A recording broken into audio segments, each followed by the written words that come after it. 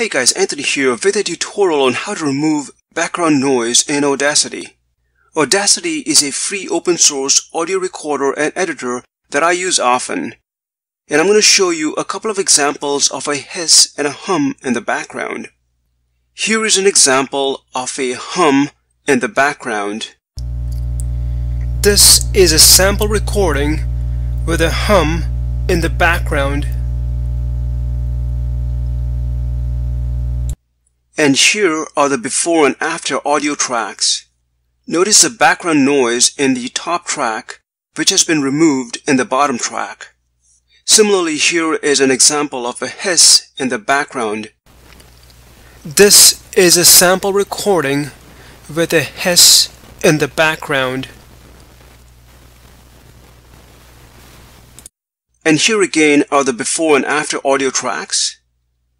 Notice the background noise in the top track, which has been removed in the bottom track. And now let me show you how to do so. So I've got the latest version of Audacity open here. In this example, let me use the audio track with the hum in the background. So first we need to import the audio file. So I'm going to go to File, and then Import, and then Audio.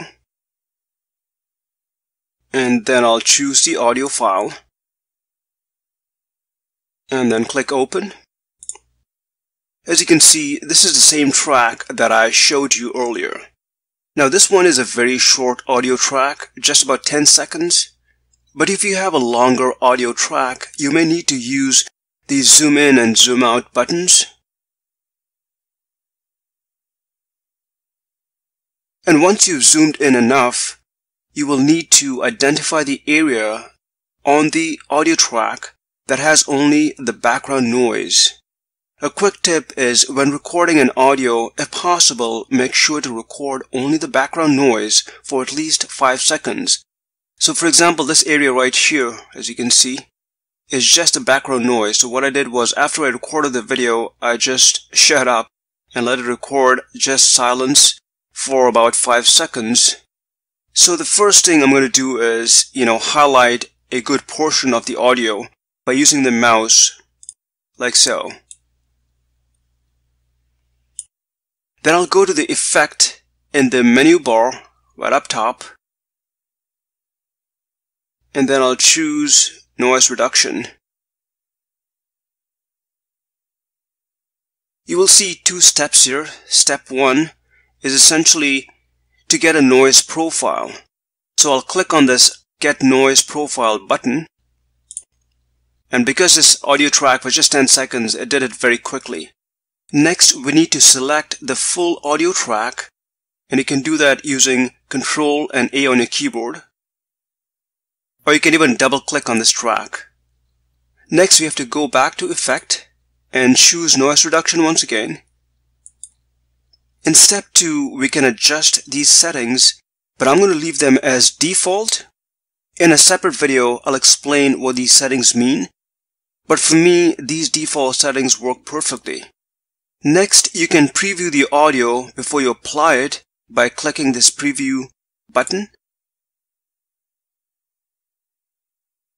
Essentially what it does is it plays a small portion of the audio. You can then click OK to apply the noise reduction, and as you can see, it has already reduced it quite a bit. But there is still some background noise left.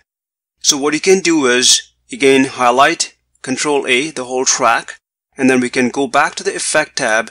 This time we can just choose Repeat Noise Reduction.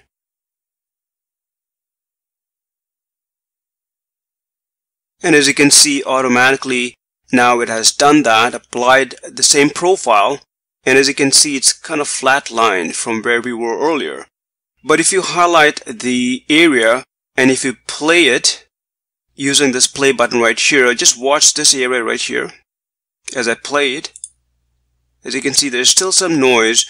So what you can do is you can just repeat the same process as in Ctrl A, select the whole track, and then Effect, Repeat Noise Reduction, and it's done a much better job. As you can see, if I play it again, As you can see, it's almost completely gone. And then once you're happy with the final audio, it's time to export the audio file. You would go to File, and this time click Export Audio, and then give it a file name. Here you will notice that I have the option to save it as an MP3, but if you've not downloaded the lame MP3 encoder, you won't have this option. I've created a separate tutorial to show you how to do so. And then once you've done that, you can click the Save button.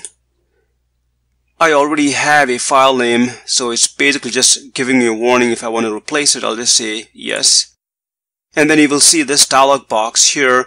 You can leave this blank if you want to, or just complete these labels, and then click OK. Now, after I remove the background noise, I also apply a couple of effects to enhance the audio. For example, in this audio track, you can see that there are some unwanted sounds here. I use the Silence Audio tool to clean the audio of these unwanted sounds. I also apply the compressor effect as well as the normalize and amplify effects. And I will share these tips in a separate video tutorial. Well, hope you found this tutorial useful. Look for more Audacity tutorials on my YouTube channel, and thanks for watching.